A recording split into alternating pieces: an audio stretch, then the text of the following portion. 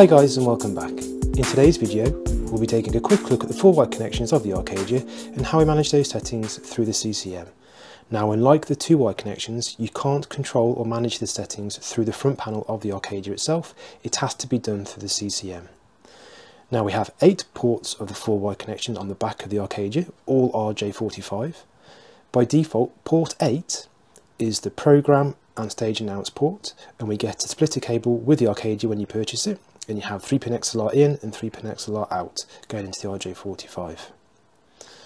So let's have a look at the settings by logging in. So let's log into the Arcadia.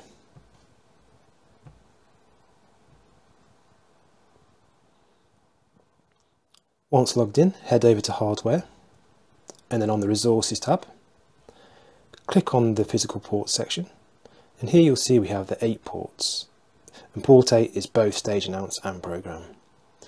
Let's select a port we wish to manage, and over on the right hand side you can see we can change the name, you can change the input gain, output gain, you can enable or disable the receive call signal, and we can also change the port function.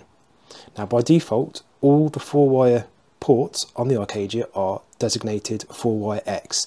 4-wire X has the opposite data flow to 4-wire. This means you no longer need to have a crossover cable between 2 devices. All you need to do is figure out the output configuration of your other device that you're connecting to the Arcadia. In a short while, I'll put up a data sheet of the configurations of other devices.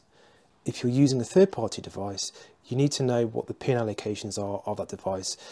Now once you've changed the settings for your 4-wire port, so you can see it's changed here, we can now add this port to a channel. So let's first give this channel a name. So let's call it lights LX, there you go. And we want the 4-wire port 1 going to that channel. There we are. That 4-wire port is now inserted into the channel. Anyone who's designated that channel within the role will be able to hear the 4-wire port. And there you are. That's how you manage the 4-wire ports of the Arcadia and add them into a channel. Now, as promised, I'm going to put up the datasheet of the port functions for the Arcadia and what port function settings it needs to be set at for other devices to connect to it. Please pause it, please take a screenshot. I'll also put a link to this document in the description below. And there you go guys, that's it for now. Please give us a like if you like the video. Please follow for more content like this. If you have any questions, please leave us a comment and or get in touch. Our details will be in the description below. That's it, see you later, bye bye.